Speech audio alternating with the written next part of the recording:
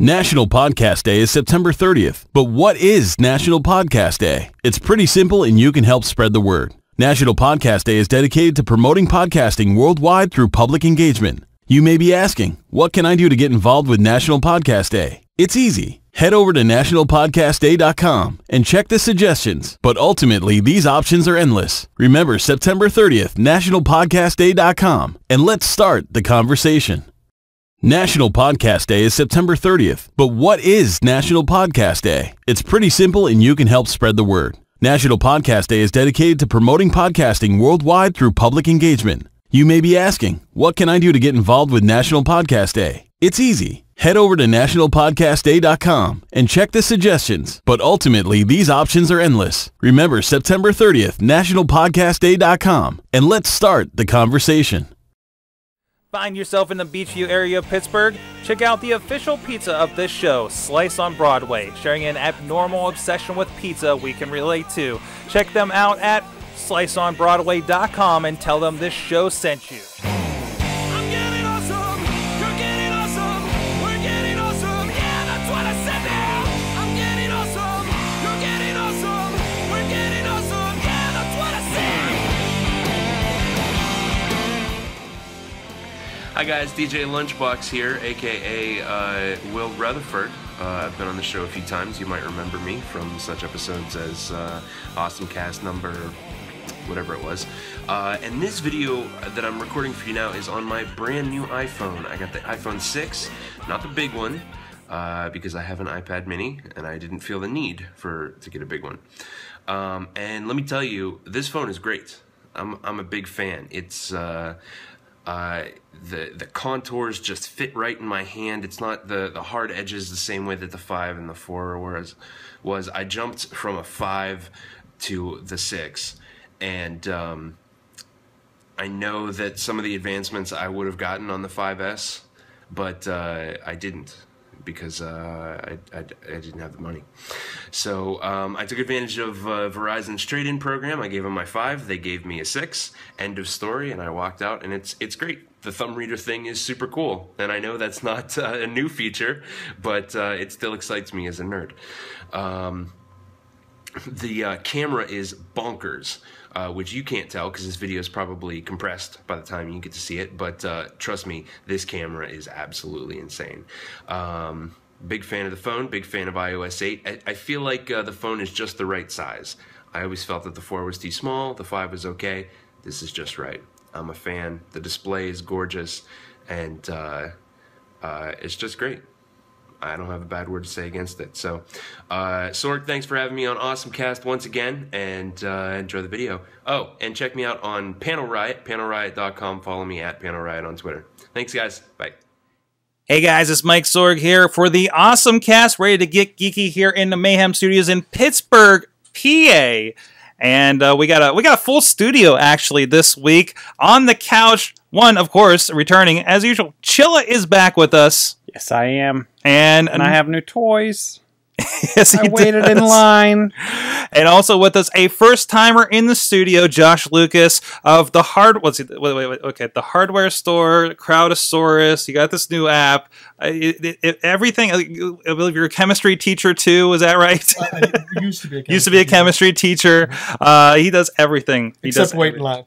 Except wait in line for the iPhone, apparently. But we'll talk about that as Mine's well. red. How you doing? Great. How are you doing, Mike? Awesome. We'll get into all those things that he's doing in a moment. And of course, we have our great chat room going here at live.sorgatronmedia.com. And we've taken over. I talked about the Ustream, I'm going to keep doing that.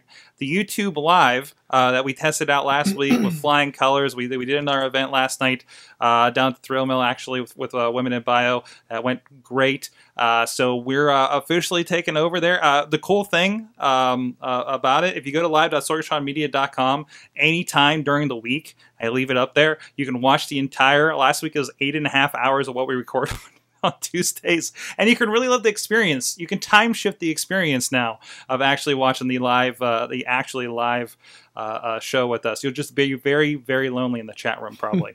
But of course, we do this every Tuesday night there at live.sorgatronmedia.com at about 6:30 p.m. Eastern Time, about an hour and a half-ish. And of course, you can find everything at awesomecast.net. You can check us on Twitter at awesomecast, on Facebook, as well as Google+. So we're putting stories up and clips all week. We're back to the clips, so if you guys, a lot of people have been finding us through there. I know the Equal Jot from like almost a year ago is like our top hits for some reason. And people still comment on it. There's another version of that coming out. There's another version. There's a Jot. Was the Equal? Is that the one with the sensor at the top? Yeah. So there's another version coming out of that that's not dependent on a tablet or anything to connect to. It'll record. It looks pretty cool. There you go. Which bums me out because I actually got the Equal Jot right after we did that episode. I don't know if she's been using it. I don't think so. And of course, you can subscribe to us. We're on iTunes, YouTube, Stitcher, and Spreaker in audio and video formats, however you want to consume us. That sounds weird. And also, hey, big shout out to Diggy, John DeGore, that joined us last week. He was gearing up for the Pixels of Fury. And apparently he got the AwesomeCast bump because, guys, he won. There he is holding up the statue right there, the awesome trophy that we were showing off last week. So congrats to him. I know he said he was super, super nervous, and I think he got super, super drunk afterwards to celebrate. So good for him. You can go check out all that stuff. I believe it's AIGA-Pittsburgh.org or Pittsburgh.aiga.org, I believe, off the top of my head. Just search it. Just Pittsburgh AIGA in the Googles. You'll find it.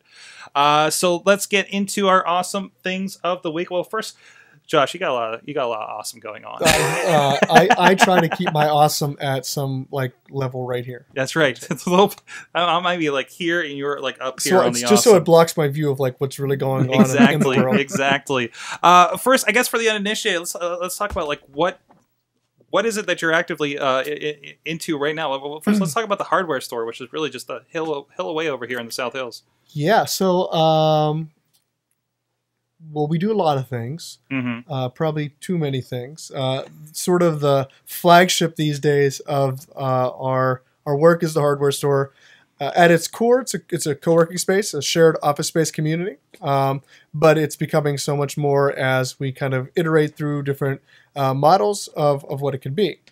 And we know each other because the hardware store has a media-centric focus. It's a co-working space that seeks to attract and seduce young media producers into its fold so that we can work to find those guys jobs and have a strong production community here in the city. So a lot of the guys are animators and graphic designers and videographers. So about half of my teams are sort of that focus. Nice.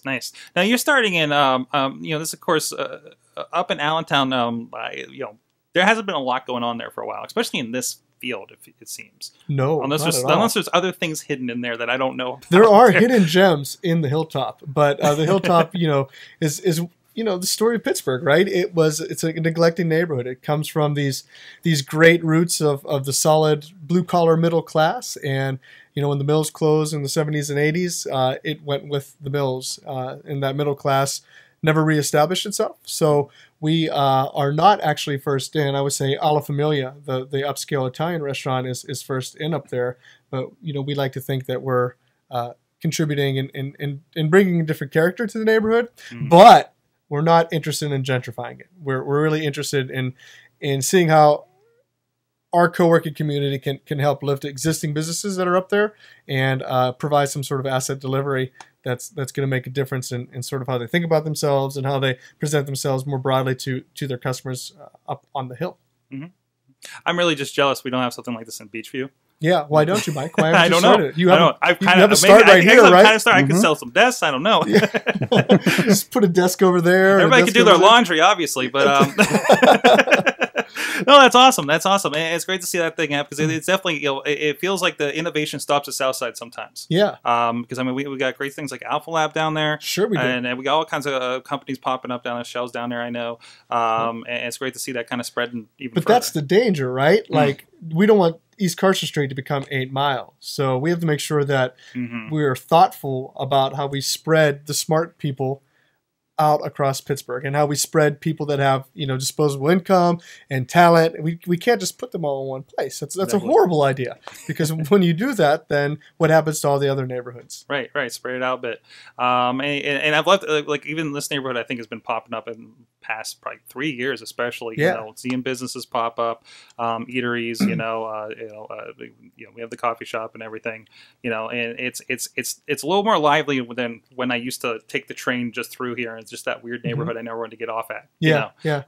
Which I feel like Allentown to the point was for a bit too, and maybe still is getting there. Oh, right? Yeah, totally is. Yeah. So, but that's because the county hasn't turned the T back on. As soon as the county turns the T back on, then you won't just fly through there like when you're going to the South Hills. Are they planning on turning the T back on? Well, I mean, we like to say they are, but they're probably not anytime in the near future. So, when Pat cut all the transit stuff a couple years ago, right? Like that was one of the lines to go. So now the only time the T runs through Allentown is when the real line is shut down. It's like the emergency line. Now, for those not initiated, the T is the train line here in Pittsburgh.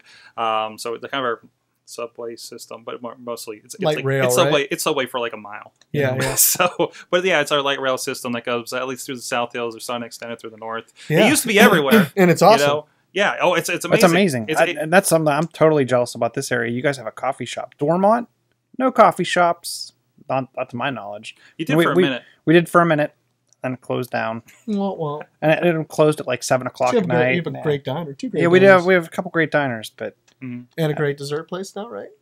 Dessert place. Is there some kind of like cupcake dessert? I don't know. No. They were by the movie theater. They closed, huh? Okay. Yeah. Oh yeah, they did. They were awesome. That was the coffee shop. That was well. They were like both. Yeah. So there you have it. Well, we don't have a coffee shop either, Mike. So if anybody wants to open a coffee shop up in Allentown, hey, maybe Crazy Mocha will get up there. Hopefully. Please, Monkey Mocha up there. Hold my tongue on that one. Okay. Awesome. But yeah, one thing we've been putting out some of your posts. I know you guys were into we talked about a few weeks ago, the 360-degree camera. You guys are hoping to get up there. Yeah, no, I mean, we have a couple teams up there. One team already has one. They use it for like real estate shoots. So they're trying to corner the market on, like the Howard Hanna listings, right? So they want to go into like a property and go ahead and take the pictures of the property in panorama.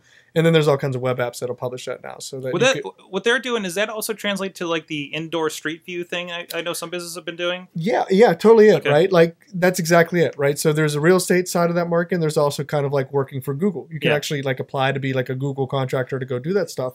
And I think Mayoflux has applied for that, and I know Shoutside already has the camera. Nice. And it's pretty neat, right? Like it's gonna be really cool when this beta one that we were talking about a couple weeks ago comes out, that'll allow you to live stream in 360. And nice. The ones that we have now are just kind of like static 360 cameras, but the next iteration of them, we could put it right in the middle of the room, like right here, and anybody viewing on the web could essentially control who they want to look at. So it's kind of like the ultimate drop cam. Mm-hmm. Ultimate drop cam. That'd be great. And we can't wait to get one. They're gonna be like what, $550 or something like that when they launch. It's not bad for what you're getting. And to be able to stream that live as a thing that you can do, especially for like an event live stream where you could take it, stick it in the middle of the room, and essentially capture that whole event in 360 degrees. That's awesome. I can't wait to play with it. That's great. You get one camera, you get the reactions and what's happening on stage. And all the embarrassing stuff. When they live stream that, like how does that work? Is there a plugin you have to use? Yes, you have to direct it back to a website that's hosting it. Right? Okay. So I think that the one we're looking at actually directs you back to their own website where you'd have to have an account and it would have that integration, whether it's a Chrome app or I'm not real sure. Okay. Cool. Probably something. Hopefully not Flash. I hope so.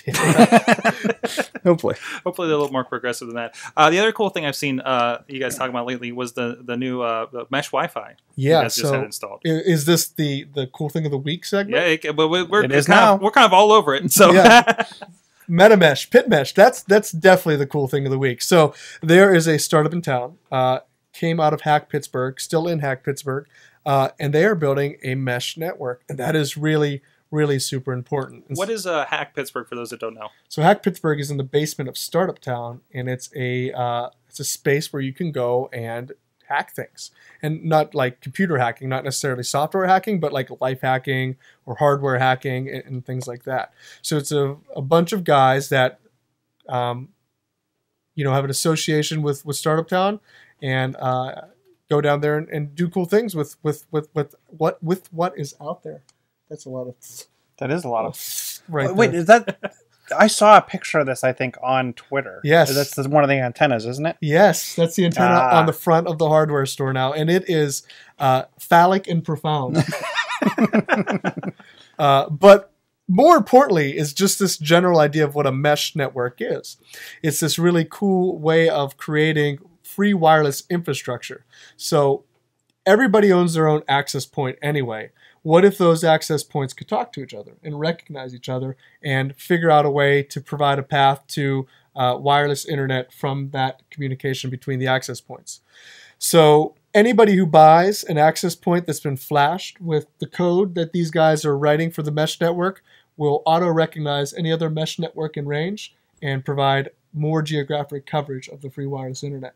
Very cool. So it's this organic, independently owned network that sits on top of a city or a neighborhood, and even potentially the entire country. If you could remember Hands Across America and like the 80s, right? Like it's Hands Across America, but for wireless internet. That's handy because I know cell service is particularly bad at the top of the hill there for some reason. No, well, we can probably figure out why. Oh yeah, of course. But so how does that work for if I'm there what's the range first of all? Like if you just have one up. So we're not 100% sure. So they're pretty big antennas, and they want to have really good coverage up there because this is essentially their launch neighborhood, and they want to make sure that it's awesome, like an AwesomeCast, but for Wi-Fi.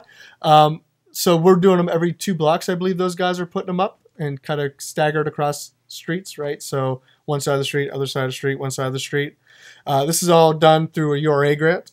And so the URA gave those guys some money to build this pilot mesh network. And the city of Pittsburgh is super interested in it, right? And everybody's super interested in it because who wants to pay for wireless infrastructure? Like that would be millions and millions of dollars to do wireless infrastructure across the city. Sure, you could contract some big company to come in and do this, but this is an organic way to grow it. Like this is a way for everybody to get in on it. What does this might be an outside the box question. Maybe you don't have an answer for this. Maybe it's more for them. But does this, because we've heard about municipalities putting in broadband because Verizon or Comcast isn't providing in that area. Is there any concern of this getting in the way of those? Because Pennsylvania in particular, I know they have restrictions on that because Verizon or whatever made enough noise. You can get in those politics, but sure. But is this outside the box with that? Because I guess you're not exactly you're providing access. So there's a couple ways to look at this. Yeah, because we're talking about you have your Fios or your Comcast in the building and it's hooked up to that, right? Am I getting that right? Maybe it could go any way, I'm getting right? technical, I know. But so the thing about mesh networks is that they're just a network. Yeah, and they don't necessarily even provide access to the internet unless somebody ports it to their internet port. Okay. So think about this from a city services perspective. A horrible catastrophe happens in the city of Pittsburgh. All the lights go out, but all these mesh network antennas are on battery backups. That's an independent network that has the lights on no matter what's going on with everything else in city infrastructure. So chat functionality, video conferencing, voice over internet protocol, right? Anything that you can run on a regular network or on the internet, you can now run on this independent battery backed up wireless infrastructure. Now, to get to the internet, somebody's got to donate bandwidth. And that bandwidth can come from any business class internet connection, right? Okay. So I can't do it from my house, but you could. I would think Comcast would be mad at you. I'm sure there's a TOS problem in there. Just probably running. I'm pretty sure I wasn't supposed to run that Shoutcast server out of my house 10 years ago. That's probably true, and you're probably not sure it's a BitTorrent gigabytes of Game of Thrones Exactly. and like 4K, Exactly. like original 4K Game of Thrones footage or anything like that. And how does that work from the respect of if someone donates bandwidth, what happens if then someone does torrent, or is that blocked somehow? Yeah, so that's all flashed on there very, very intelligently. So somebody in the street can't take your bandwidth if you're doing a high bandwidth application inside your home. Okay. So the guys have written bits of code that say, well, I'm going to donate 20% to the street. Okay. And then if something is going on inside the hardware store that requires a lot of bandwidth, that's just going to get shut off for some period of time. So like ideally, say we had a business class here and I want to do mesh here in Beachview in my house. I could say, hey, Tuesday nights we're just going to kill that extra bit. Yeah, so it's supposed to be smart enough to do it automatically. Yeah. So if it sees that you're pulling and streaming and doing all that kind of stuff, if I'm sitting here legally watching Game of Thrones and I need the bandwidth, it'll compensate. dither it down. Now, all of that said, we think this is a disruptive idea. Mm-hmm. And we think that eventually somebody's going to be very irritated by it, right? Because a lot of people have a lot of stake in telecommunications and have been building out what we consider legacy systems, right? Like these old, big, archaic chunks of infrastructure. And the rate at which this technology is changing is going to essentially create obsolescence for all that stuff. And in that, there's, I'm sure, going to be legal battles as well. But being this early in, I think that we're going to have a couple years of awesome growth and awesomeness associated with it. But I guess my question too was, what keeps someone that's using the mesh network from torrenting or from doing something illegal? Nothing. What keeps you from going to Starbucks and doing something illegal other than their terms of service and whatever sort of firewalls that they may or may not have in place, right? Yeah. So, that's a real interesting sort of question for how law enforcement's going to even keep up, right? Like, if you have all this free wireless internet access and people doing horrible things, then how do you regulate that? Now, everything's still recorded, right? Like IP addresses, all that stuff still gets logged. So theoretically, like if you do something stupid on your phone on a mesh network, I'm pretty confident that the NSA or FBI could deduce whose phone it was. Right. That would just be a hunch. I don't have any real data to back that up. But no, it has the potential to reshape and position Pittsburgh as being a very progressive leader in this sort of hardware side, right? So there's very few of these in the world. All the big ones are in the cool, hip, liberal, progressive Nordic countries for some reason, right? And one in Nordics. Nords, and I think one in Hamburg also. And there's a few popping up in big metropolitan areas like Brooklyn and Chicago and stuff like that. But little Allentown, the little neighborhood that could, is going to have the first one. And from our perspective, giving information to people that are economically distressed is a huge part of turning those situations around. Next thing you know, Google's going to put an office in up there. You watch. I hope so. Just one, though, and only like a 10-man office, because we don't want all that East End gentrification up there. Exactly. Awesome. I know you got one more thing I think you wanted to talk about. You got a new application you guys are testing out, right? Yeah, our goal in the hardware store is to launch 5 new apps this year. Wow. And so we just pushed the first one out. Lessons learned from some of the other startups that we've done. We're doing them in 6-month evaluative runs. And if they're not getting customers, we're going to shut them off instead of grinding. So this one's called 5x5. And what it does is it affiliates and associates 5 unrelated Twitter accounts together.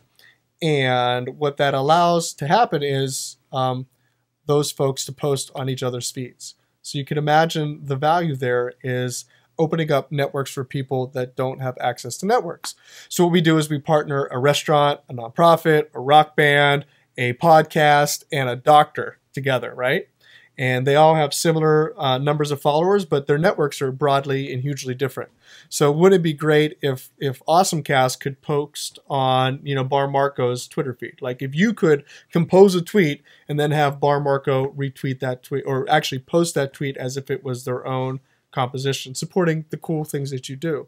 So the app creates efficiencies and schedules and ways for 5 unaffiliated Twitter accounts to essentially do that in a way that's not a pain in the ass. Can I say ass on the podcast? Yeah. Like, what's the worst word I can say on the podcast? Up to the F word, I think. Up to or Yeah. inclling the F word? Up to and not Up including. to, not including. Unless you're really, really passionate about something.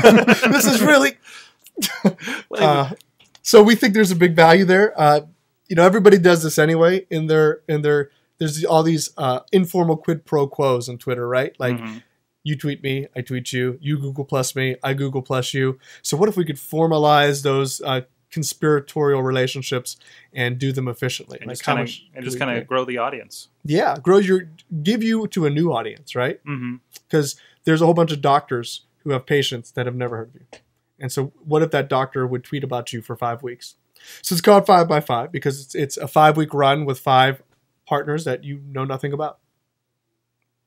Okay. That's pretty cool. We try to be really cool. It doesn't always work. But our goal every morning is to be this awesome, where I can't see the future, and cool. That's kind of my creed around here is like, oh, as long as I'm doing something awesome and hopefully getting paid for it. I don't know what that even means anymore. Yeah, it's sketchy for me too. Awesome. So if anybody wants to check out everything you're working on, where can they find all that? Workhardpgh.com, at workhardpgh, and just generally workhardpgh all over the place. Twitters, Facebooks, Googles, that sort of thing. Awesome. Like us on Google Plus because that helps our SEO. Do a lot of that. +1 us. +1 us. Somebody asked me what a +1 was yesterday. Exactly. And I was like, oh, it's like a like. It's the thing Google wants you to do so that you show up on the first page of the search results. Exactly. And there's that whole is Google Plus going away thing, which I haven't heard that yet. Apparently, if you sign up for Google, you're not required to do a Google Plus account. Really? Yeah, but I don't think that means it's going away. I just think they're making it optional. Which is really crappy for the rest of us that they made integrate. So yeah.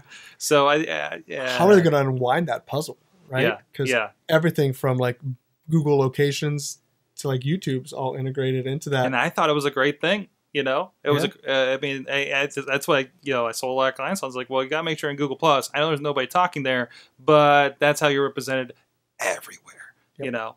Like that's how you get the Google juice. You plug into their system. We're fans of it. I mean, we've been using it for 2.5 years. I've enjoyed it. Hangout has been monumental. Sure. Which we got help outs, which I'm hoping to get some test in for that here in the near future. To YouTube Live, which if you go to YouTube Live to do a stream, there's like, do you want basic or custom? And basic is just starting to hang out through your YouTube channel instead of through Google Plus. Interesting. So we live stream to YouTube when we do live streams. Yeah, and we're getting into it now because after Justin TV went down, we needed something reliable. Yeah, well, and it's SEO, right? Like if you stream to YouTube and folks are commenting and liking and engaging, then that's establishing your brand in Google's hierarchy of things. You gotta play their game, and it's not a bad game. I like it. It's not a bad game. Only the EU's pissed. So, anyways, what do they know? Lords. You know what? Let me chill. I know you got one too, but let's get a little bit iPhone-y, and then we'll take the break and we'll get more iPhone-y. My awesome thing of the week. Have you played with Hey Siri much, Chilla? I have. So one of the drawbacks to Hey Siri is that the phone has to be plugged in. Yeah. We were kind of hoping this would go away when they got out of beta. I was hoping it would go away when it got out of beta. It hasn't. I use it a lot, obviously at home, especially when I'm home alone with the new kid. Yeah. It makes it so much easier for searching for something or texting someone or anything of that nature. So is this like OK Google? This is like OK Google. So basically, I have this plugged in here, and I can say, "Hey Siri, set my alarm for 7 a.m." And it's going, and actually updates the words a lot quicker than it used to be, like Google does. So why does it have to be plugged in? They want it on battery. They went off battery because it's always listening. Now the Moto X did this first, right? I didn't realize. They have a special processor for that. Yeah, they have a special processor that, so eating it's the kind of battery. like how Yeah. they added the processor to the last iPhone, where like the steps and all the fitness stuff, like it's always looking The motion for the motion processor, so it's not sapping your battery as much. So there's no button pushing. So Like for OK Google, you've got to go then say OK Google. No, for OK Google, it's like my phone is sitting there and I say OK Google, and it's you hear the Yeah. Okay. Yeah. You're right. Yeah. Yeah. But you have to have the Google Now launcher. You have to be on this screen, right? You have for to be that on work? that screen for that. you to have to be work. on that screen, or unless you have a Moto X, or if you're on the launcher, or if you're on the Moto X was the big one that was wherever the phone is. One of the tablets too, because I know Frank Genoa, happy post birthday Frank, by the way, at Fuzz1 on Twitter. He had a tablet, and I think it was a Nexus. Maybe he had a launcher on it too. I think it's if you have the Now launcher, Yeah, you can do it without having to turn it on or anything or whatever. and I think I have to activate because I do have that on my Nexus 7, but Yeah. it doesn't really pop up. But still, it's that idea that you have that hands-free thing. I found it's really nice. Again, at night, saying hey, set my alarm for the next morning. I get in the car, plug the thing into the dock, and I'm I'm fussing with my seat belt or whatever, and I say, hey Siri, open Stitcher. And it does, and by the time I'm done with whatever I'm doing, it's loaded up, and I can see what the latest podcast is for my drive. It's been really nice for that the last few days. The fun test was, because we both have iPhones that are plugged in on our nightstands, Oh. so the first night after we all updated, I'm like, hey Siri, da-da-da-da-da, and both of them start responding. Nice. Well, that's what I was wondering. Like, do you trust it, right? Like, so when I use like OK Google, like set my alarm or whatever, right? Like, I still look at the screen because I don't trust it. No, look at the screen for sure. And when you do text, it's kind of like if you've ever done with Bluetooth with the Siri. Oh, it's picking up all my words. Yeah, isn't it funny too? Yeah, Like it's a long. It's all. Doesn't stop. it's It like never stops. It's like my whole screen right now, and it keeps going. And it keeps it's waiting for going. you to stop, and it keeps going. It seems to hang on, waiting to make sure you're finished. Yeah. Mhm. And it's just filled. All right, let's see what that does. I'm not sure what you said, Sorgatron. Okay. Other side thing that happened. We were just kind of having fun with it. And I'm lying there in bed. I'm like, Siri, hey Siri, tell me a story. Try it. I have heard she'll come back with different comments. The one oh sorry, go ahead. It's an actual story. It's like Oh. one day there was a personal assistant that applied for a job at Apple, and everybody thought she was it's great. And it's like, propaganda. and it was like both like sweet and creepy at the same time. So it's that was a new one, and I mentioned it on the morning podcast I've been doing. And somebody tried it, and I'm like, was it creepy or was it nice? And he's like, yes. Basically, but no, I really, I think I kicked it on again. But That's the one thing that's actually made me. So for the 5 and the 5S, I had a battery case, the Mophie. Oh, And I thought, I actually used it a while at first, and then I just became more in the habit of, like, when I'm at work, I used to just throw my phone down on my desk. Then I got a nice dock where I could see the phone, and it got me in the habit of always just plugging the phone in, because it's 2 inches from a charger anyway. Right. yeah. So why not just throw it on a dock or throw it on a charge? So I stopped using that because I got in the habit of actually charging my phone on occasion. That's actually, the Hey Siri has actually made me think about getting another charge case, because if you're in a situation where you want to use it and you're not around a charger, you could just turn the case on. And it would confuse. It would confuse the battery and think it was on charge. So that's the Hey Siri workaround. Yeah. And I'm wondering if in the next phone or somehow they're going to figure out a way with the motion processor or something. I bet your 6X is going to have we got a chip that does that too, or the motion processor does that now, just like they did in the Moto X. Yeah. Another interesting thing that happened. My wife has it plugged in, playing Pandora all day at work, and she found out she's on calls, and just happened to us. And she'd be like, hey, so-and-so, da-da-da-da-da-da-da-da, and look down, and there's everything transcribed as a command to Siri. No, I think it's early days. It's one of those new features that works awesome. Like Siri has never worked this smoothly for me. Siri was horrible. Yeah, and it's as responsive now as like Google Now is. Because I've always been impressed with how Google Now is for that. It's still a little wonky on the glass, but on the tablet or now that you have like Google Now on your laptop, right? Like it's sometimes I'm just lazy. I'll just open a new tab and be like, okay, Google, what's blah, blah, blah, blah, blah. It's just like the height of laziness at that point, isn't it? Well, and that's the one thing I think it was interesting before. I don't know if it was back during WWDC or when it was, but they said, they were going to do a lot with Siri, and I'm sure it's because they were feeling the pain from Google and Microsoft. They knew they were going to launch Cortana. I've heard recently they've bumped up the R&D up in Boston, which is where the Siri group is, as well as the partnership with IBM and Watson. So they're in with Watson now. I've heard. Oh, that's right. They were doing the business stuff. Watson just announced that Watson was going to start releasing business applications using the technology. So I'm interested to see where IBM helps them go with this, because now you're going to have all this big business, big data, being able to quickly search through massive amounts of information and return the data. So that could be their answer to what Google Now does. Because Google has like, doesn't Google kind of do what Watson is, where it's like it's just parse all that information? Yeah, and Apple had to rely on sites like Wolfram Alpha and different places like that. So they had to basically turn on specific sources, right? Versus Google's like, well, we are the source, right? We have everything. We are Google. Yes. Interesting. So it'll be interesting to see where they take this and how. And what I'm happy about is we have more than two companies pushing each other in this realm. Hell, we got three. So now, Microsoft, is doing a huge push with Cortana. In fact, I hear they're bringing it to the desktop. So it's going to be interesting to see how they push each other to just keep upping the game. And not just on the search level, on the things that are local to the device, like open this application or set the alarm or do whatever.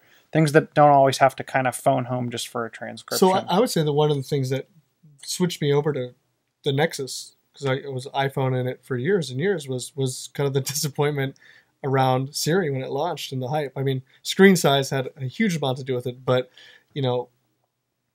Google is just so much better at recognizing my voice than Siri is. So have you guys seen like improvements in like the voice recognition? Because I've seen a lot of improvements in recognition, especially in the last year. Yeah, more than from the 4S to the 5. The 5 to the 5. But it's been progressive. It's not even like from one to the other. It's they're upgrading it on the other end. Yeah. You'll like, I think for like a few times they've like, there's another source. They'll answer a new question you didn't know about.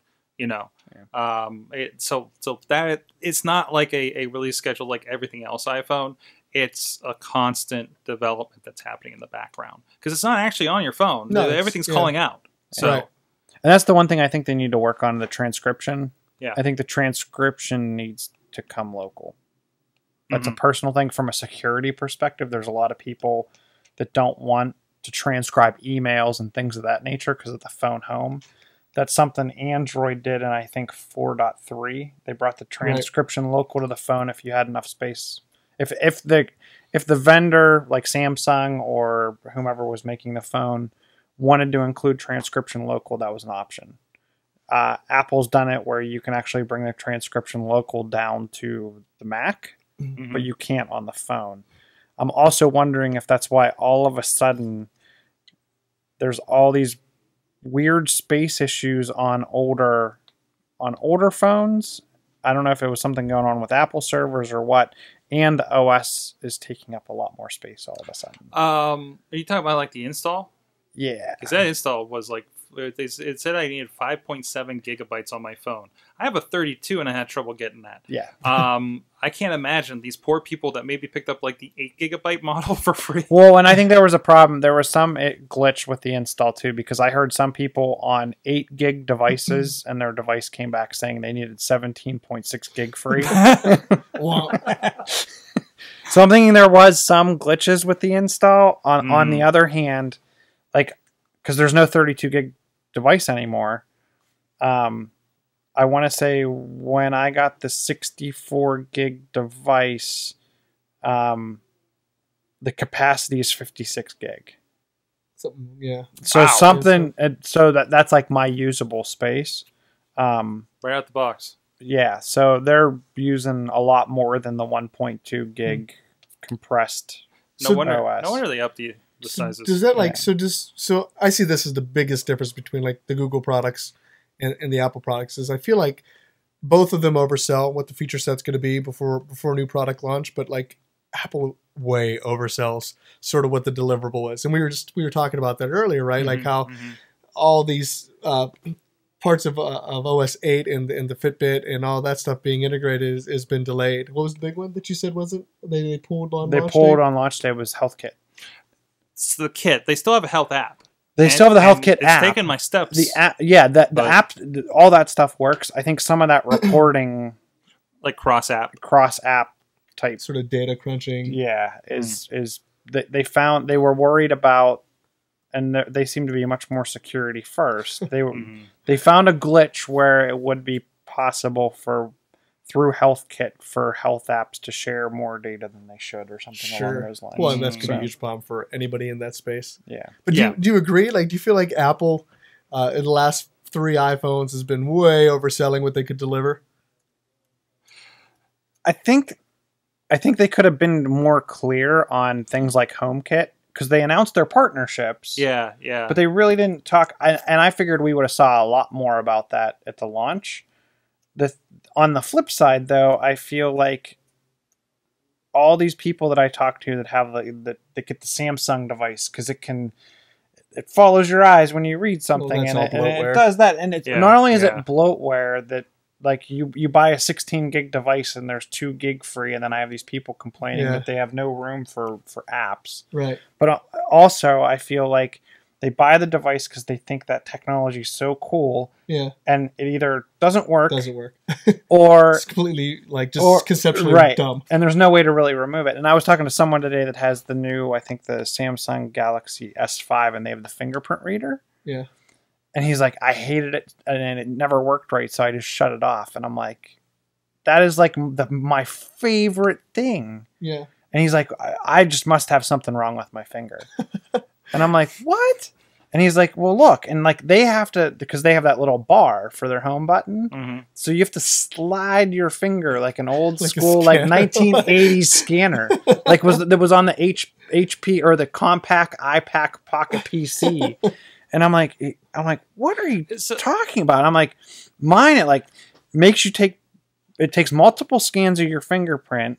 And if it grabs the same image twice, it kicks you back and makes you keep going more to make sure you move your finger around. And then just when you think you're done, it makes you scan the edges of your finger to make sure, like, if you grab your phone like this, Yeah. it unlocks correctly. Yeah. I'm like, why? So I feel like a lot of times, like, they have this gimmick that never works right on the Android side, where, yes, our stuff's delayed and overpromised.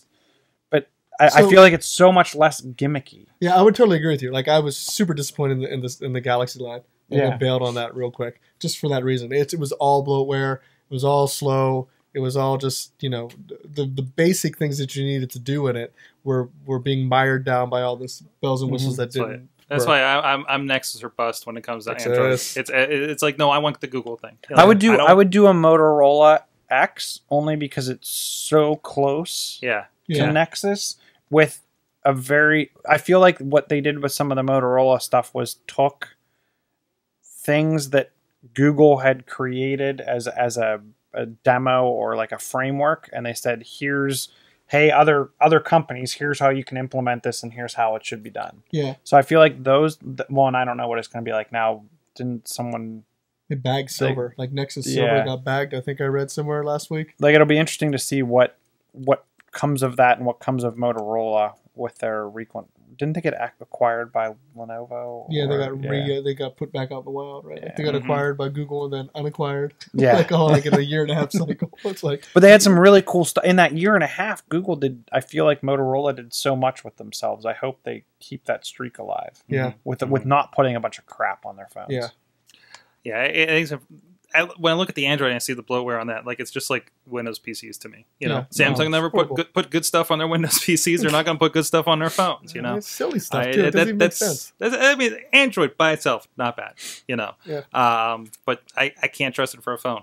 To me, you know, like that except for maybe a Nexus, right? But. Hey, let's first we got to mention our sponsor real quick. We'll get to the rest of our awesome things of the week. We actually have two more. We have a chat room one as well. I want to give a shout out to our friends at Slice on Broadway, feeding our guests. So we have so many tonight. Malengo came in for the movie minute as well. Josh and Chilla in here tonight as well. So if you're in the South Hills of Pittsburgh, please check them out. They're right here on the tracks, like we were talking about, along the T-line. A great, just coming for a slice. Great gourmet pizzas. We've had these Pizza Pal gathers. We're way overdue for those, Chilla. Yeah, we Getting our are. Pizza Pal going.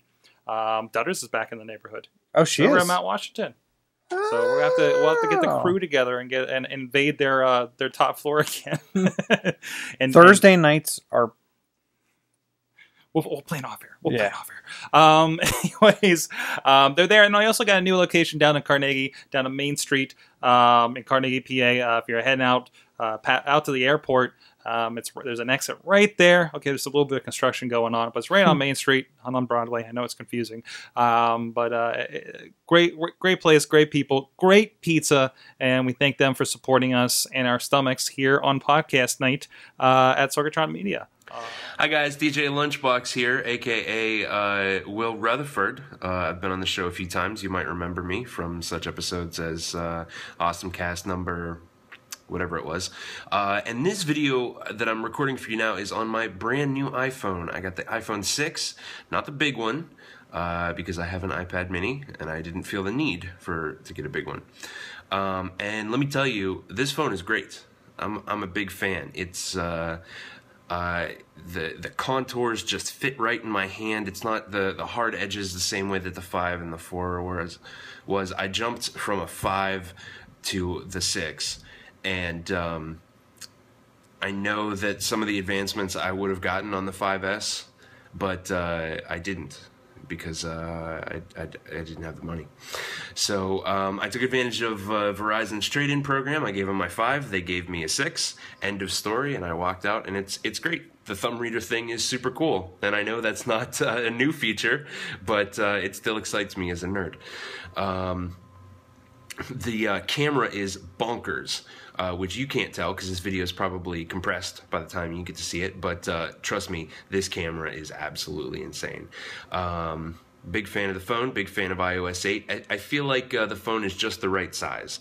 I always felt that the 4 was too small, the 5 was okay. This is just right. I'm a fan. The display is gorgeous, and it's just great. I don't have a bad word to say against it. So, Sorg, thanks for having me on AwesomeCast once again, and enjoy the video. Oh, and check me out on Panel Riot, panelriot.com. Follow me at Panel Riot on Twitter. Thanks, guys. Bye. Chilla, we didn't even get to your awesome thing yet. So the keyboards have landed. Yes, they have. I'm actually downloading another one right now. Are you awesome becoming thing of the a keyboard fiend? I kind of am. So there's now one that is all animated GIFs, and it sends the GIFs as emoji through text messaging and whatnot. Funny. So I'm interested to see how this works out. I know a lot of people are like, from the Android side, oh, we've had that forever. I have used Swipe. I've used different things on Android. Yeah. I feel like the major ones, like the Swipe and Flexi and things like those, are fully baked. I feel like there's a lot that are half baked. I'm hoping that Apple's Gestapo that monitors apps going into the App Store locks this down and doesn't just let anything through just because it's using a new technology that they enabled. But everything that I've seen so far has proved that they're doing it right, and they're keeping an eye on it. So I'm hoping they stick with that. So this is bringing like Swipe to you guys. So and yeah, all wait. kinds of So crazy I've stuff. had Swipe since launch day. It took them a while, so I can go in. Yeah. Somewhere in here. Did I turn it off? Oh. Oh, I reinstalled it, so it's Okay. not on there yet. But so yeah, like things like that, I've been pretty impressed with. It's funny though too because like some things just didn't come naturally to me at first. It's a different way to think about like stuff. swipe. I was thinking, Yeah, takes oh, practice. I could swipe. Well, I was thinking like I could swipe hello, how are you? And I would go hello. And then instead of lifting my finger, I was trying to swipe to the space bar. And you can't do that. You have to lift your finger. So it does take some getting Yeah, used yeah. to, but I can swipe now almost as fast as I can type, and I'm getting better. I'm good there. all the time. I keep forgetting to turn it on sometimes. But I'm actually using SwiftKey because it was recommended on Android like a while ago. Yeah. Yeah, kind of the same thing. Like kind of getting used to what is the flow of this, and it's like, okay, what is it recognizing? Am I getting basically the letters and it figures it out? Like, can I just kind of be loose with it like a signature? You know, like I know this is the general vicinity of here I am or something, right? But again, like lifting per word, and I feel like I'm like touch typing per word. You know, is my feeling with it so far. But again, kind of getting used to it. It's interesting. I can do it. I can do it with my eyes closed now. We've We've had it well, for so you've long. had it for so long. Yes, that was a poke and a stab at Apple. But no, I'm happy it's there. Like, so with that, because I had SwiftKey on the tablet, and I've had the tablet for about a year, and I just couldn't get into it. You know, it's so different. I figure I'm going back and forth. The greatest upgrade to me to this OS is the fact that I have more commonality across this to non-iOS devices, because I do have that keyboard thing going on. All the apps, I can do the sharing thing. You know, it's like sometimes when I wanted to, like, say, pick up Feedly and go through a bunch of news and tweet it out to AwesomeCast and Insert Coin and the other places, right? Which is how I find my stuff for, you know, items for the show. I should grab the tablet because I have more capability there. Now I feel like I can, as soon as Feedly updates, I'm going to be able to pick up the phone and do it just as handily as I do over there. I was listening to, I think it was Mac Power Users, and they're talking about like what this is going to do for kind of power user workflows on iPads and stuff like that. What was I going to ask? Oh, you use Pocket? Yes, I do. Have you used the Pocket extensions in the browsers? I went to use it today, but apparently I'm not logged in. Oh. So I have to set that up. So that's like my new favorite thing with the Pinterest and the Pocket and things like that. I might actually use Pinterest a lot more. Yeah, be honest. that's where I think it's gonna win out for me. And I've never actually really played around. I've done a lot of like the open in type stuff in Android and the share to an app. But I feel like at least in the older version of Android, you kind of had to hop over to that app and then it hopped you back real quick. This, you don't have that hop. It's the app is a portion of the app appears on top of the app you're in. This is how Pocket works, which is why I really like it.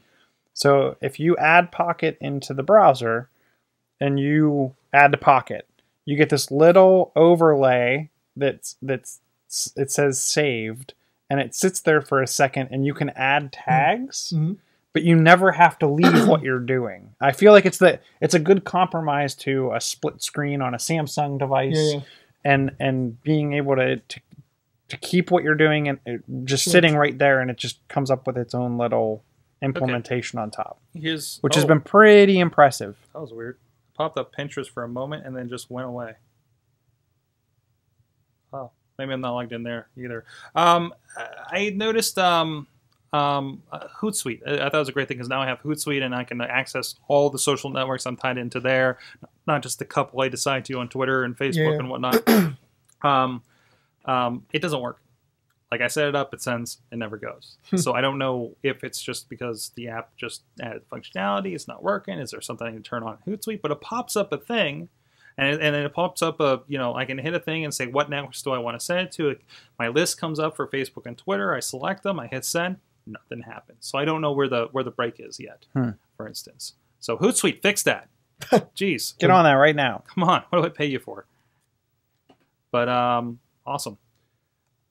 We do have highest recommended keyboards so far for anybody want to kind of dabble. So with I like keyboards? Swipe.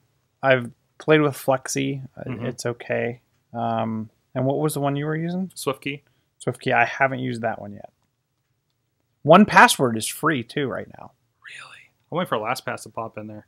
Yeah. That's kind of the coming soon, and this is based on app makers themselves. But the soon, as soon as I get to it, I'll be able to log into my banking app with my fingerprint. Like I think that's going to be killer. Because I hate remembering that stupid password. And Do you remember the Mythbusters where they faked fingerprints with like a latex glove and some baby Listen, if powder or anyone's something going to like go through all that effort to try to get my bank Yeah, account, they're going to have to steal my phone. one, they're going to be very disappointed. Yeah. Okay, let's be honest. They're going to be very disappointed. If I had money that was worth stealing, I'd have a lot more security. No, that's, although it is, that point, you let yourself let auto login happen a bit more because you're behind that Touch ID like wall right off the bat. Yeah. So like that lets you kind of be free with the rest of the phone. I'm kind of hoping I'm on LastPass, so I'm waiting for them to do integration. Because the last update to LastPass on the Android had like form fill across every app. It asks you like every time I go to a login now, if you want it, it pops up right in the middle. So I'm wondering if that kind of access is going to happen here, or at least like maybe the Touch ID, bits of it. So. Yeah. We do have one more awesome thing. This one is actually from the chat room, dropped in by Alex Cars, alexcarsdesign.com, if you want to check him out. His is actually MightyText. I'll pull up. This looks really cool. Okay. If I had Android. This is what he says. Awesome thing for me. MightyText for Android lets me keep track of my SMS messages on my MacBook. They have a Chrome extension. I really wish I'd found this before I went up to camp for the summer. And it's over at mightytext.net. You can get the app over there. And that's cool. So it's like what we. Well, I like that it's almost like a console into your phone with new message, classic view, photos and videos, favorites, contacts. And then I really like that it shows you the percentage battery life left on the phone.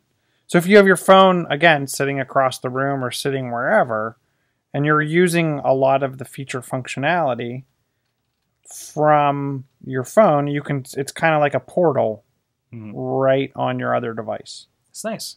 Over 4 million users. So a little bit more than like I could say, isn't Hangouts was starting to let you do text messages through there? Yeah. If you have an Android phone, and now iMessages is now like my calls pop up. I have Leopard on my computer, so I'm getting all those convergence. What are they calling it? Cohesion. I get all that cohesion stuff happening. No, it's not cohesion. Cohesion? No? What are they calling it? I can't remember. Anyways, that thing happens where the icon pops up and everything syncs. Yeah.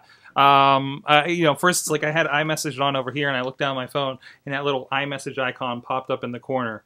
Also, I had the first location-based app recommendation on the lower left-hand corner. Yes, I was sitting in a Starbucks up on McKnight Road, and I'm like, "Oh, the Starbucks app's going to come up, right?" And I looked down, and it was the AT&T app.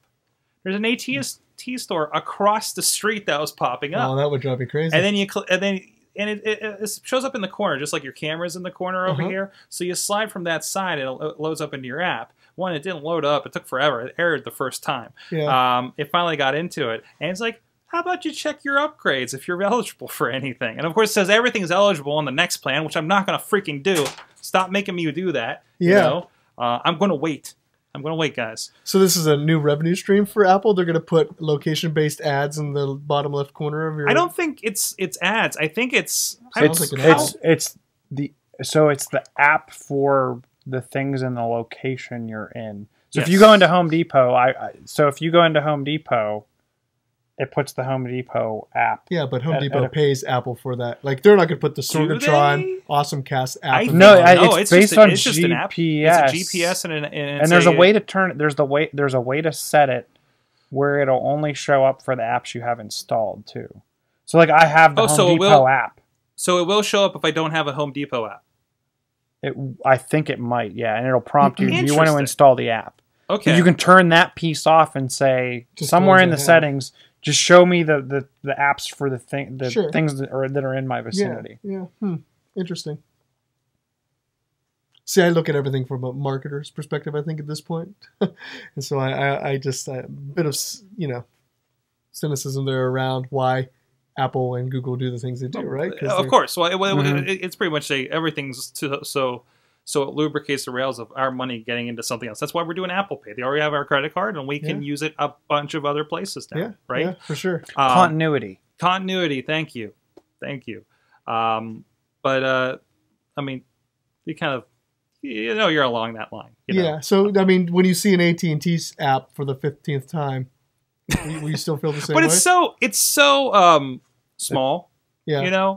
Like you almost have to be looking for it. Yeah. Because it's just like I barely noticed it the first time. I'm like, wait, something's different in the corner. And of course, if you have a busy screen, you're not going to notice it at all. No, I think it's fine. And I think it's one of those things that could be handy. Like walking to Starbucks and like, oh, open your Starbucks app. I was like, well, that's handy because I have, a gift card. Like a gift card or something. Yeah, exactly. Or I load the app or something like that. So this goes to sit in Starbucks and watch how many people pay with their phone. I did. It is ridiculous. I did. That is one company I'm really impressed with them really backing that technology. And the reason I had the app originally was because I think I got a gift card from, I don't know, Cloud or something. And so you had to load it. I think you had to load it into the app. And so it got you in the app. It's been sitting there for like a year. And finally, I'm like, you know what? I'm bouncing around town. I have to, Starbucks is usually the thing that's around depending on where I'm at, especially the area I have to go for some of these shoots. So I'm like, you know what? I might as well do it. It makes business expenses easier to have one item that I have to plug in instead of every time I buy a $3 coffee or whatever. So why not? So I'm one of the cool people that uses the thing.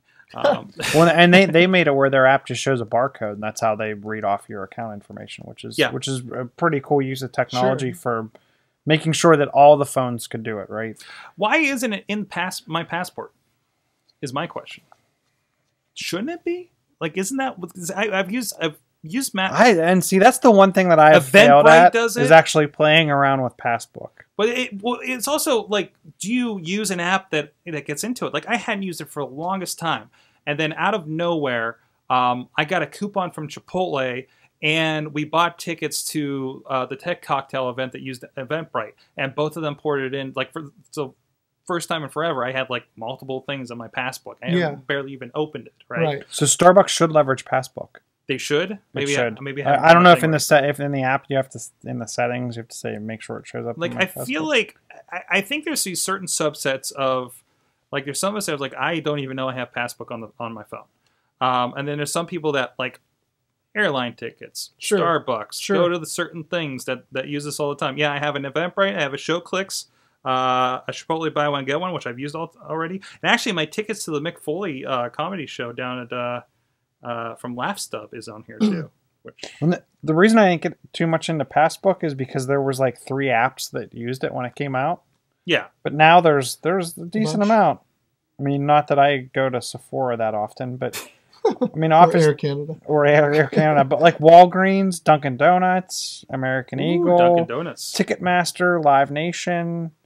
I don't have a Discover card. Target. So now I'm actually going through. I'm like, what can I do with all these apps? So I started installing them. And plus, they're smart. They gamified your levels in Starbucks. Oh. Yeah. And the other thing, but when I'm around, I go to the community coffee shop at the top of the hill. I support them. It's just when I'm anywhere else, or if I find a local one, I'll go to that. But unfortunately, Starbucks is freaking everywhere. It is. It is everywhere. But awesome. Hey, speaking of marketing iOS-y stuff, I noticed something. I think I noticed this last night. There are bundles on iOS now if you go into the store. Mm-hmm. And you get discounts on, like, if you need to complete a bundle. Yeah. Like, you don't have to start back over or whatever, or you're not eligible for a bundle if you already had like 3 of the 5. If you have 3 of the 5, like, you get whatever the discount would be divided, like divide the discounted price up by the 5 apps. Although it didn't work out. Subtract out. They had Infinity Blade, and there's 3 Infinity Blades. Yeah. And they're like $6 a piece, I think. And it was telling me that, like, I could complete my bundle of one of them for $12. I'm like, I don't don't think your math is right, Apple. But minute. here's what it looks like. It's actually it's kind of towards the bottom of the first page here. And you go through it, like there's an Angry Birds one. Ooh, Disney princesses, Ubisoft classic hits, a lot of Rayman in there. So I mean that's cool. I think that adds to the kind of game community that's going on there. And I think it's mostly games, right? Yeah, they're taking a page from Steam, right? There's games. There's a lot of photo apps in that. There is productivity as well. There's productivity. There's a lot of stuff in that. Yeah, there is like an ultimate productivity one here that includes like PDF Expert, Printer Pro, Scanner Pro, Calendar 5. But I mean, they're definitely like all the same producer at least. Yeah, and that's what it usually is it's the same. If a company like Best of Juicy Bits for iPhone and it's halftone 2 layout, 3D camera, and halftone. Ooh. Family Stargazing for $4.99. Starwalk 2, Starwalk Kids, and Sky Live. Nice. Well, that's a cool new kind of app discovery. They also did do a lot of, at least first day, they were like, hey, check out, we got keyboards. And there was like a whole list of keyboards. Yeah. I'm like, all right, Swift key. They had one that was look at all the new games using Metal. Yes, and I downloaded a bunch of random ones. A lot of them are free games, so I'm sure they're going to bug me to pay for something. They have the Zen Rock Garden one. Side note, I'll talk about this on Insert Coin, or I'm sorry, Boss Battle later, but I did buy Goat Simulator. That's $5 on for the iPhone. For the iPhone, yeah. What, Nice. Guilt Simulator? Goat Simulator. Oh, Goat Simulator. Yes. I recommend I've only it. looked over someone's shoulder as they played Goat Simulator. We I'm heard a not- story about somebody's first experience, like his first 2 hours playing Goat Simulator. Like, first I did this, and then I had a rocket pack, and then this happened. And I'm like, that is the most amazing experience Sounds I've very ever compelling. heard. It's very compelling. And then you go in there, and it's just I'm playing through, and I'm like, okay. I was like, what? How do I have a rocket pack? and it doesn't work, right? But it doesn't work in a fun way. Yeah. So Poor goat. it's pretty tremendous. Poor imaginary goat. Poor imaginary goat. Magic imaginary poor ragdoll physics goat. Yeah. Awesome. Sheila, you got a couple stories in here. I want to make sure we get to a couple of yours here. Which one do you want to do? Pick one. What's Adobe doing? So Adobe bought Aviary, which I don't 100% understand why. Like they want to get more into the mobile photo editing. Like they have a lot of mobile photo editing apps. So Aviary is just a iPhone editing app, right? Yeah. Like I'm not 100% understanding The value add. Like, did they have more users that were willing to use the app than people on creative? Like, I'm not understanding. I'm not. Maybe it's a team play. What the big. But if it was a team play, why wouldn't you just create a partnership? Why do you need to buy them? I bet it's going to be something in Adobe Cloud that lets people with Adobe Cloud to muck around in Aviary. Something Yeah, I don't to muck know. around with mobile app. Something. Well, how well is mobile Photoshop doing? That- You know, I maybe would that's expect- it. Yeah, They're that's just what I like, don't we're know. not getting any ground. We're buying the users on this thing. You know, you're looking at the new Photoshop mobile. You know, in a little bit, maybe. I don't even think I Maybe have it. people like the UI better. And the thing about mobile Photoshop is when you think about a Photoshop experience, Mhm. you're thinking layers and crazy selection tools. That's what they and they did a good job. Don't get me wrong. The Yeah. mobile Photoshop does a good job if you need to do something crazy and on the quick iPad. on the Yeah. iPad. Yeah. Maybe not necessarily on the phone. Yeah, I don't think it's practical on the phone But- at all. Why wouldn't they just create some spin-off that was... Well, I think it's a branding issue, right? Because Photoshop has a barrier to entry for most people. Yeah. So Yeah. you want to buy something that an end consumer can consume, not be Yeah, that's the thing. I intimidated think by. people are scared by the Photoshop name at that Yeah. point. I was like, that's a $700 application. Right, I and I had a buy. bad experience with Yeah. it when I tried to crop a picture once. Yeah, Mhm. yeah. Versus my Photo Express that came with my computer. You know, like that's why Right. people, Yeah. maybe gravitate more towards these. I would agree with you. I bet it's for users. It's for users and just kind of to put forward a face for new customers that's not intimidating. Two of the stories that I found very interesting, and unfortunately one of them is in a limited area. AT&T Temps cord cutters with a $40 a month broadband that includes HBO and Amazon Prime. What? It's not that good of a deal, though, is it? Right? Amazon Prime is what, $9 a month, $12 a month, something like And that. HBO's $10 a month, but that includes your broadband. Oh, okay. So Okay. it's real broadband, right? Because sometimes they say broadband. Yeah, and what it's broadband are you getting for $40 a month? Because Yeah. I'm paying 5 down, 2 up. I mean, I'm doing. I think I'm up to 50-50 because I did that diabolical rewards program that that Chilla talked me into on FiOS. You're 50 up?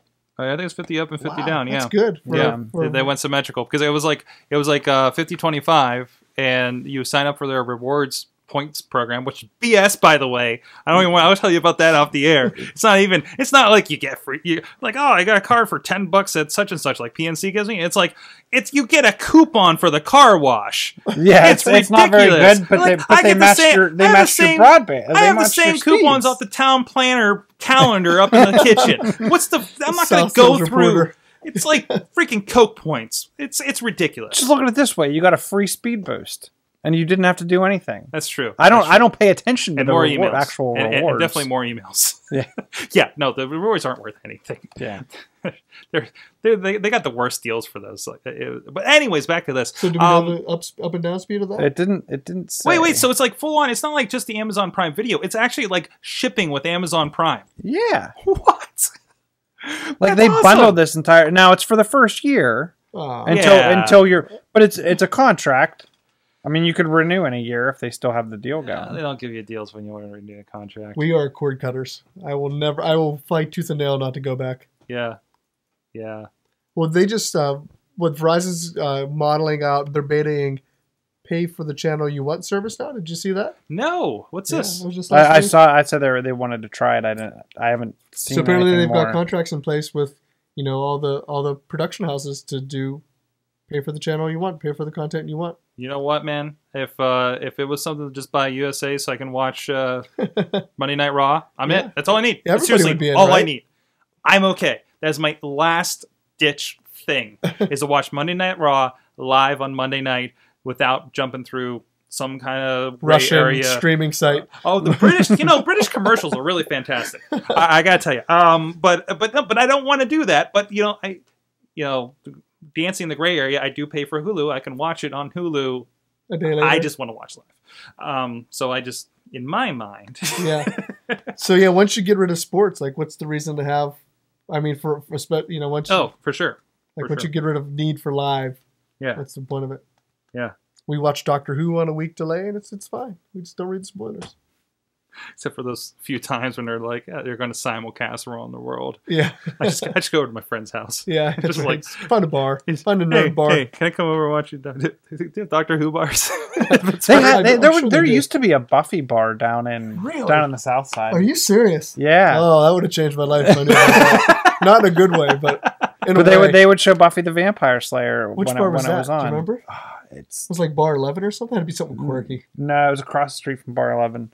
It's now a completely different bar with a completely different group that hangs out there. We have some hacks in the chat room, guys. I have to share this. Doug, who regularly watches this show live on his Chromecast on the big TV, he says it looks fantastic tonight, by the way, on the new YouTube stream. Here's the trick to Starbucks app. You can go to Starbucks Giant Eagle and recharge your card there, and they'll give you fuel perks. Then buy a coffee, and you can scan your Advantage card and make a purchase. It's fuel perks craziness. And then the real trick to that is how did I do this? You take your PNC Points Visa and buy your Starbucks card. No, wait a minute. I have the Advantage card Citizens Bank debit that I never use, so I should throw that in the mix too. Yeah. So here's what I did to buy a TV once at Costco. So I have an American Express that I get. I think it's like an extra 2% back at Costco with, and I'm an executive member, so I get 1% back from Costco.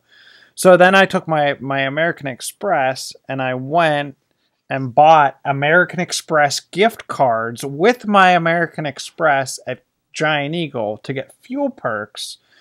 So I got 3% back on purchasing them, then got the money in fuel perks, and then went to Costco and bought my TV, which then I got an additional 1% back. I mean, like I'm not that I made money, but it definitely reduced the cost of the TV overall. And it was like a $1,200 TV that was $2,500 on sale for It was 50% off. It was right. And then on top of the 50%, you still got. I still got a good like percent. 4% back and like plenty tanks of gas.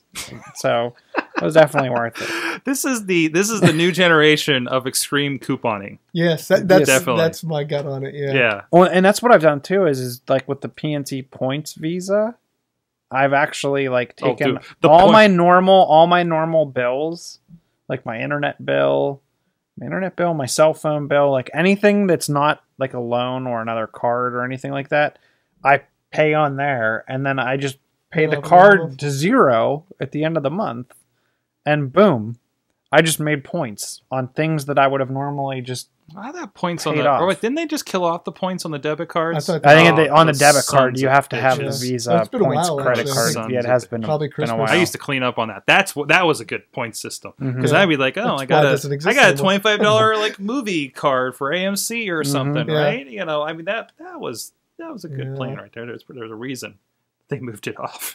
Yeah, that's why it's gone. It's just like the first PNC card I think I had was they had NFC in it, so you can do the tap to pay. No card since has had it for me. I might have it. I just got a new one. I don't think it does. No, that's because they want you to use Apple Pay. Because they want you to use Apple Pay, or they want you to get the special platinum card or whatever, or they move it up a level. It's like just like cable. They move it up a level. They move my G4 up a tier. Now I'm not going to pay an extra thing. Dark days. On that note, guys, go check everything out. We're at AwesomeCast.com. We're on the tweeters at AwesomeCast. Thanks, Mike Allen at Mike Allen PR for tweeting us all night on the account and doing the show notes as usual. He does a great job with that. He's been helping us with press releases and everything around here. So go follow him on Twitter, Mike Allen PR. You can also, like I said, subscribe to us on YouTube, on iTunes, on Spreaker, on Stitcher. I think this one's Doctor Who and Buffy Bars is the title. You can also drop us a line at awesomecast at sorgatronmedia.com. You can join us here live Tuesday at 6:30 p.m. Eastern at live.sorgatronmedia.com. You can see how they influence the show as we go here.